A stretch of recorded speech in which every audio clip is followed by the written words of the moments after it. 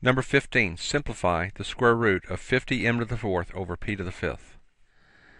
Now, you see 50 is really 25 times 2, isn't it? And I know 25 is a perfect square, isn't it? And this already is a perfect square. But the bottom, anything to an odd power is not a perfect square. So I'll make p to the fourth times p on the bottom. So let's see what we're going to do first. We're going to rewrite this as 25 times 2 is 50. And you have 4 m's here and 4 p's here. P to the fourth times p will be p to the fifth. Okay? And then I'll split this into two radicals. Okay? Just look at this one first. Split this in, I had one big radical here. I'm going to make this into a radical here and a radical around this one. And then I'll split this one radical, this numerator denominator here, I'll split it into two radicals here. And I'll split this one into two radicals. Okay?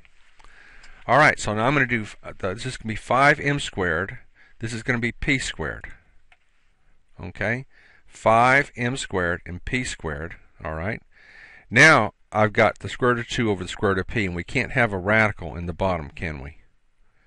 To get rid of the radical in the bottom, I need to take the top and bottom of this fraction by the square root of p. So here's my 5m squared, p squared. There's my p squared. There's my square root of 2. There's my square root of p. But I'm multiplying the top and bottom by this same radical here. Why do I want to do that? Because the bottom turns into the square root of p squared, doesn't it? Huh? The top will be the square root of 2p. Okay? The bottom will be the square root of p squared.